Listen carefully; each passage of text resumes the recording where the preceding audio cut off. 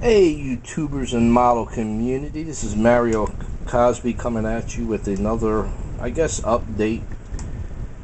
What I'm doing is getting ready to build this 69 Foose Camaro, but I wanted to show you the goodies, I guess you can call them, that I picked up for an idea that I'm thinking about doing with this Foose Camaro. I'm not using none of the wheels on here. I am going to use the engine that comes in it. I guess you can call it the long block. But what I'm doing is I bought this kit from Scale Motorsports, and let me see if you can see that right there. Back out a little. And what it is, it's the wheel kit for the 2010 Revell Mustang GT500. So here it is right here. It's a very nice kit. It comes with the center, the outer ring, which is aluminum, and then it comes with the doesn't come with the rear portion of the, or the back portion of the wheel. What I had to do was buy the kit again, third time, and use that, and the tires out of that kit. But it does come with all the hardware. Let's see how well you can see that. That's the center cap right there. Right here on this photo etched part, these parts here go right on the outside of that cap. Comes with all the brake rotors. Comes with the brake calipers. Here's the rotors. It comes with the rotors. And here's the rest of the let me back out a little here with the backup with the rest of the rotors, the photo etched rotor parts, and various other parts that come with it. All the mounting brackets for the calipers right down there. And then it comes like with here, it's got a lot of all these little parts there. They're bolt heads and nut heads that you can simulate nuts and bolts with. And then it comes with the complete instruction assembly there. It tells you how to put this whole package together. And then on the other side, it gives you, just like any photo etch part that you order, it gives you the list of names and the corresponding part number and where it all goes to on the model. So that's what I'm doing with that.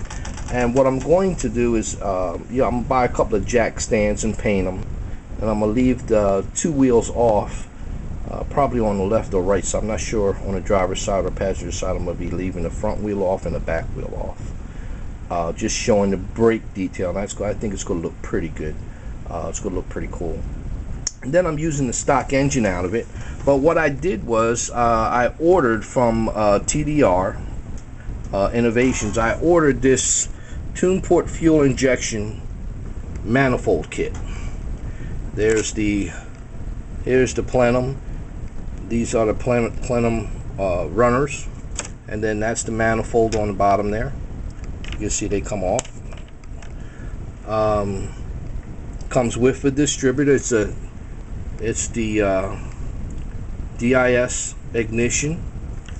Comes with the throttle body, which is, my fingers are in the way, but that's the throttle body. This is the back part that goes on top of the distributor. It covers the distributor wires. And here's the intake. No, it's not the intake. That's the outlet, the water outlet for the, or the thermostat housing outlet. Then I bought these little 90-degree spark plug boots that will go right on top of this distributor. It's not glued in, but excuse me for the for me messing up there. But they got little nipples on the end there that indicate where the plug wires go, and those boots will go right on top of that, and then I'll insert the wires into the boots. So that's going to be pretty interesting. And then I wanted the engine to mimic the later model 305 and 350s, and the later model tuned port fuel injection engines, especially the 350s, came with these valve cover came with these valve covers, and they had a couple of bolts on each end of the valve cover on top here, on top that you know, you snug the bolts down, and that made the seal on the head itself with the gasket. So not sure what color I'm going to paint these. I want to paint these intake runners. Well, I think I'm gonna leave the intake runners silver, but I want to paint the plenum. I'm not sure what color to paint the plenum. I was thinking about gloss black, and the intake gloss black, the runners silver, and I was gonna paint the valve covers a semi-gloss black. Hypothetically, I'm not sure. The block is going to be orange, going to be Chevy orange. The later model GM V8s, the cast iron blocks were black, and then they went to all aluminum. So that's where I'm at. Just wanted to give you a little quick update to that before I start work on it. And it's been a couple of weeks since I've done an update. If anybody got any suggestions, I'm trying to figure out what color to paint this center wheel. I'm thinking with the Camaro, I was thinking about painting it candy apple red with black stripes.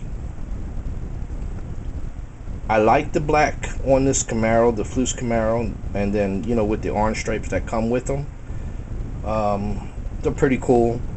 But a black car, I'm not too happy about a black car. So that's the color I'm thinking, with a tan interior. And then with all the work done to the wheels and the brakes and the engine, I think that's going to look sort of awesome with, you know, with the steel braided hoses, and, you know, all the wiring detail, all the detail to the engine bay. I think it's going to look pretty cool. But basically, I was going to keep it box stock. I was going to bring the fender wells up to about the top of the wheel itself, somewhere in that area. I was going to get it low.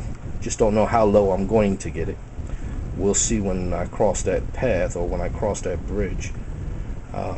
Right now I'm back at work, so it's been pretty hard for me to get down here in the man cave and start doing some work on a model. It's been really hard. I haven't started nothing in 2 weeks. I just pulled this stuff out just to see how I'm going to do it and which way I'm going with it, and then of course to give a quick update to the model community here on YouTube.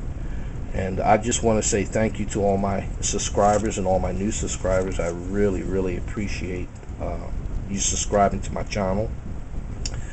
I'm glad that everyone's liking the builds, and again, I appreciate all your inputs.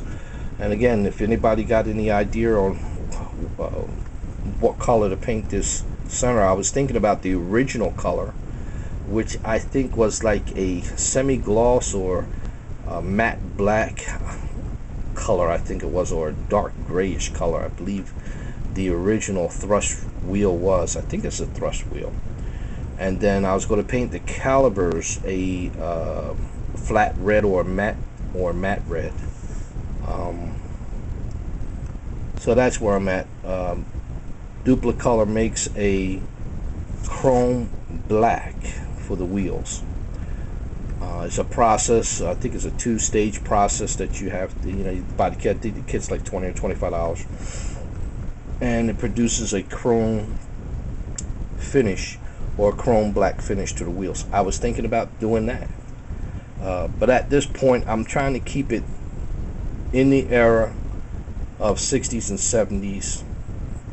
So that's where I'm trying to go with